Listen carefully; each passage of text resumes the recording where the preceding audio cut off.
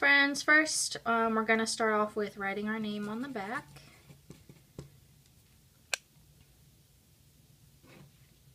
And then flip to the front. And then you're going to draw your flower in pencil first.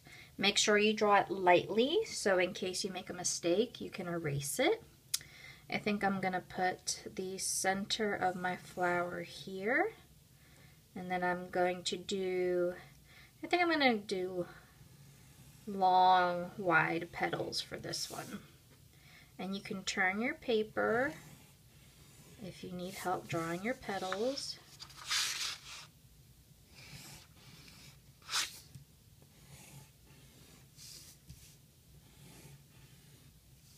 And then I'm going to make it fluffier, so I'm going to go back in and add more.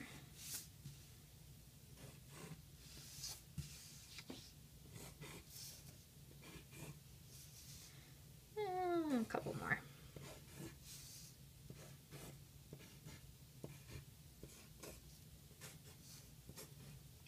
Now remember, when you start painting, you need to pick a complementary color pair.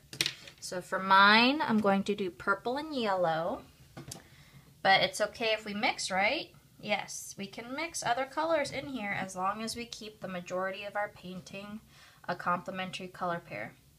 I think what I'm going to do, I have my paint, my Q-tips. I think I'm going to start doing orange dots in the center. So all you do is you dip your Q-tip in the paint, and you go up, down, dot, dot, dot, up, down. We are not rubbing the paint in sideways. We are going up, down, up, down. That's what pointillism is. Pointillism is dots. So you got to do up, down, up, down. And it's okay if you have a little bit of white showing in your paper. Now I'm going to mix a little bit of yellow and orange. Grab some yellow, mix it in my orange. I think I'm going to do yellow dots in the center.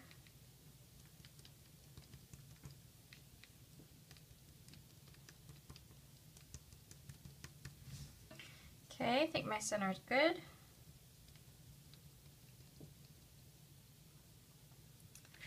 Now my complementary color for yellow is purple. So this is what I'm going to do. I'm going to dip some purple on my Q-tip. And then my background petals back here, I'm going to do dark purple.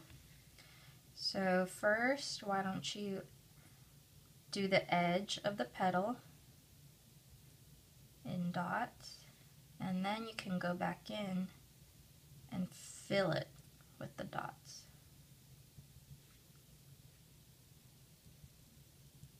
I think it's easier if you do the edge first and then go back in and fill it in with the dots.